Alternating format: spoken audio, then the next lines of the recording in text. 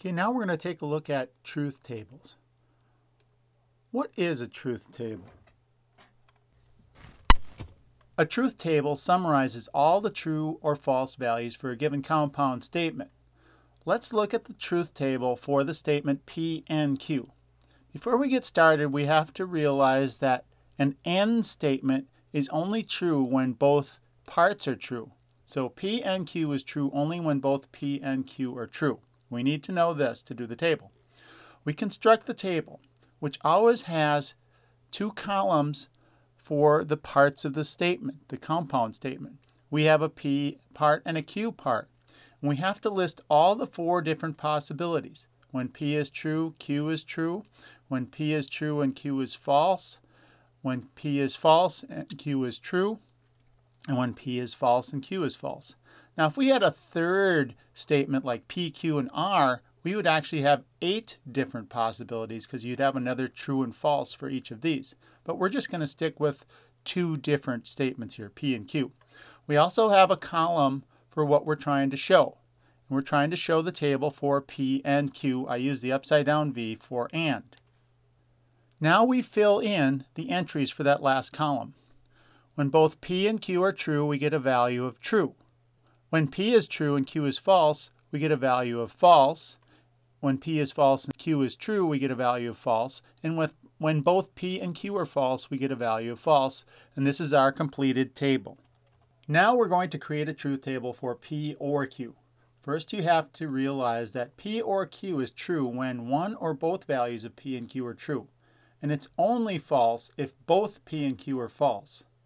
Once again, we fill in the first 4 rows with all the 4 possibilities for P and Q. True, true, true, false, false, true, and false, false. And then we fill in the column for what we're creating the table for, P or Q.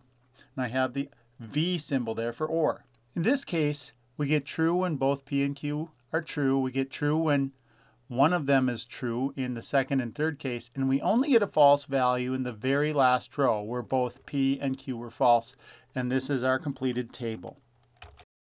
Okay, let's construct the table for something a little more complicated. We're going to do the table for not Q or both P and Q.